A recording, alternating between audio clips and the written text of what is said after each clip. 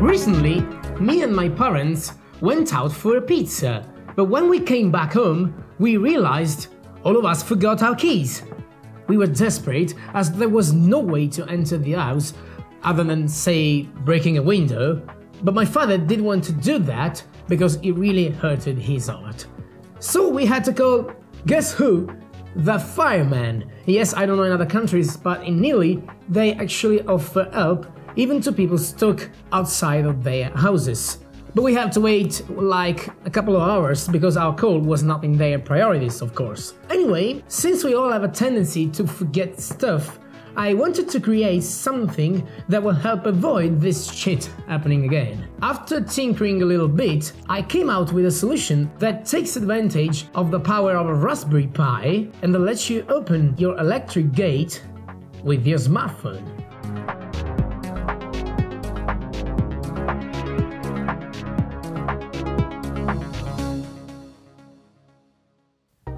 Alright, let me point out that this is not going to be a tutorial, since all of the things I did are well documented on the web and even on YouTube, and I'm just using the knowledge I acquired by watching other YouTubers' tutorials and reading about what I needed for my project.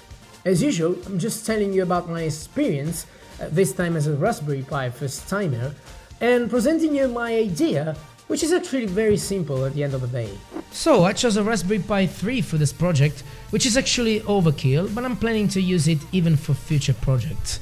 I ordered my unit on Amazon alongside other things. So after unboxing it, I just inserted a pre-prepared microSD card with Raspbian installed on it, and the process is very well documented on the Raspberry Pi site. Now you need to connect a mouse and a keyboard to your Raspberry Pi and your Raspberry Pi to an HDMI device, at least the first time you boot it up, and I'm just using my TV here. It boots up, resizes the file system and reboots. Then I connected to the Wi-Fi, set a static IP and enabled SSH and VNC that will allow me to remotely connect to the Pi, so I won't need the external monitor anymore. I set a static IP for the Ethernet device too, because for this project I plan on using it with a wired connection, so I don't have to deal with range issues and other Wi-Fi related stuff. For the hardware setup, I took a spare remote for my gate, disassembled it and soldered two thin wires that I salvaged from an old telephone cable, by the way, to the switch that opens the gate when pressed. This way, every time these wires will touch, it will be like pushing the actual switch and the gate will open.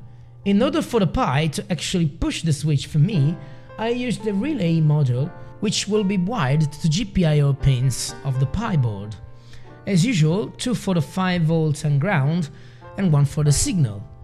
Then I connected the wires coming from the remote to the normally off side of the relay so that they will be safely connected only when the Pi turns the relay on. Okay, everything is ready, time to connect to the Pi via SSH or VNC.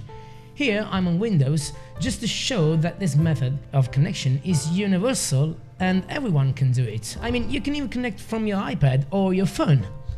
After updating the apt repositories, I installed Apache and PHP that will later be needed to set up the web server that will allow me to remotely connect to the Pi. I also installed from Git this little piece of software called Wiring Pi.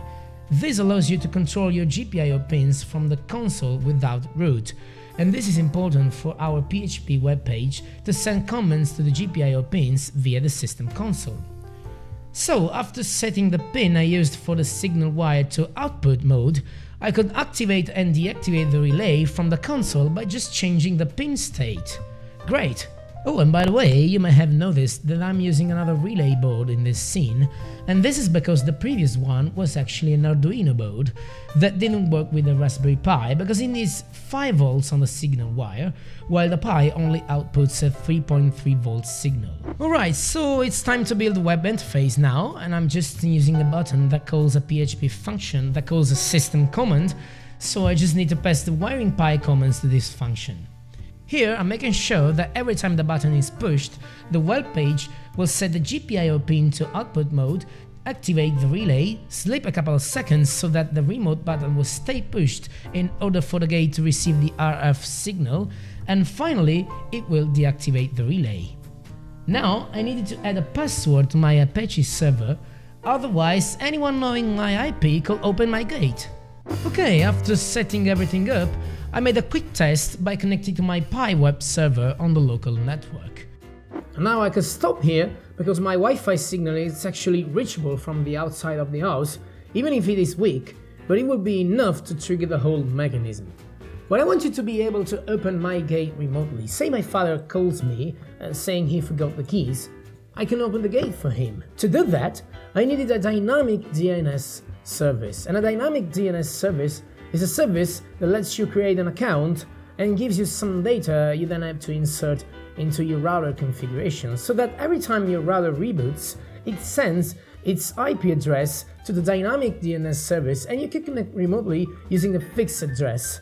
And this is necessary because with IPv4, every time your router reboots, your ISP will assign to it a different IP address. And that's just how IPv4 works. Otherwise, I could just take note of my IP address and use it. Anyway, after registering on noip.org, which is a free dynamic DNS service, I set my router according to their configuration, and now all that was left to do was setting port forwarding.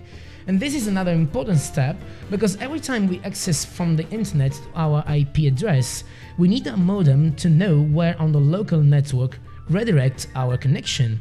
So I just set my modem to redirect incoming connections from a chosen external port to my Raspberry Pi local IP address at the local port used by the Apache web server installed on the Raspberry Pi. I was now able to connect to my Raspberry Pi from my phone through the internet.